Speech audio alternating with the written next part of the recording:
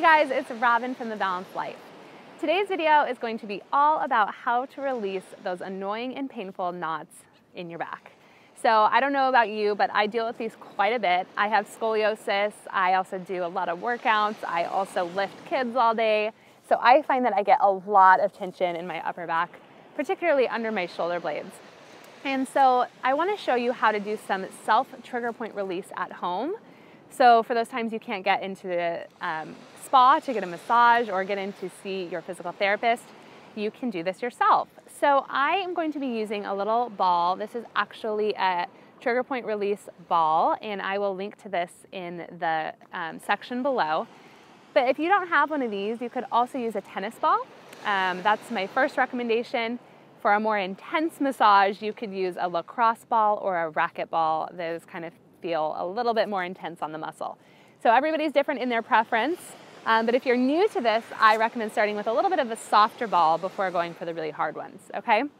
Now, trigger point release is a huge topic, one that I could spend hours talking about with you, but just for the sake of today's video, I want you to know that when you feel like you have those knots in your back or a spot that just won't release, it's usually from chronic repetitive strain, or overuse of a muscle, or underuse of a muscle, it doesn't get enough movement, or even maybe a past injury that never fully healed and it just is always being used improperly for that reason.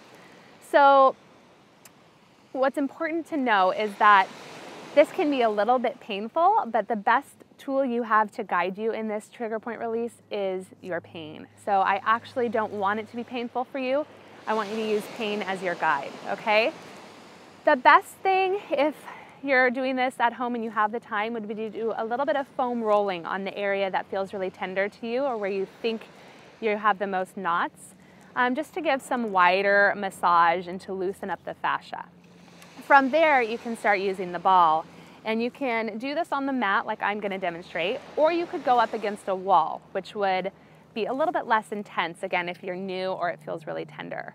Okay, so basically, when you have a knot in your back, it's like a muscle is stuck in contraction, and sometimes pain refers. So we don't always know we have these knots in our back. We may be feeling something in the front of our shoulder, or even when we go into a plank, our shoulder might feel weird, or we try to do a pull-up. It's all, pain refers, right? So we don't always know where these are. So you're going to use the ball to reveal that to you, and trust me, you will know. So go ahead and lie yourself back onto your mat, and take your ball and place it behind your upper back, and preferably kind of right underneath your shoulder blade. Now, don't lean too hard into it, and I want you to just kind of move it around gently. And if you're like me, it's automatically revealing to you that you've got a lot of tension and knots and trigger points that need to be released. But if you don't feel anything, just kind of gently roll it around until you find a really tender spot.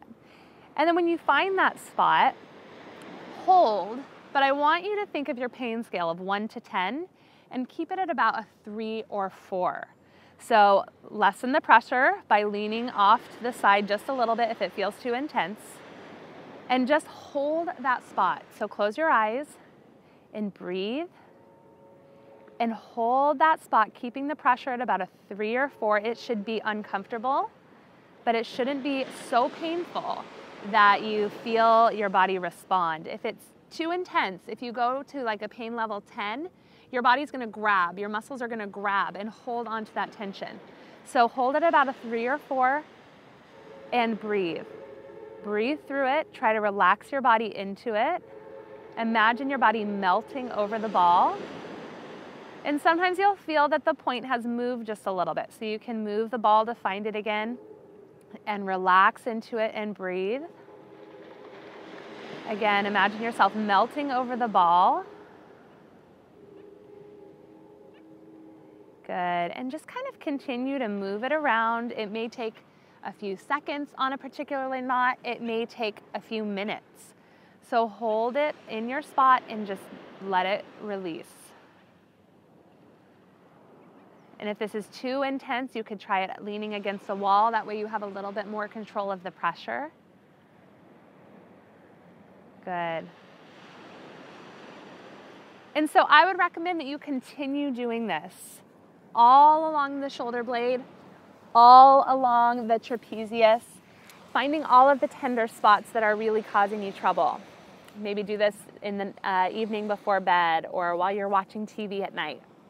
Work your way through it, and then when you're finished, make sure to do some good stretching. So bringing the arm across the body to stretch out that muscle right beneath your shoulder blade.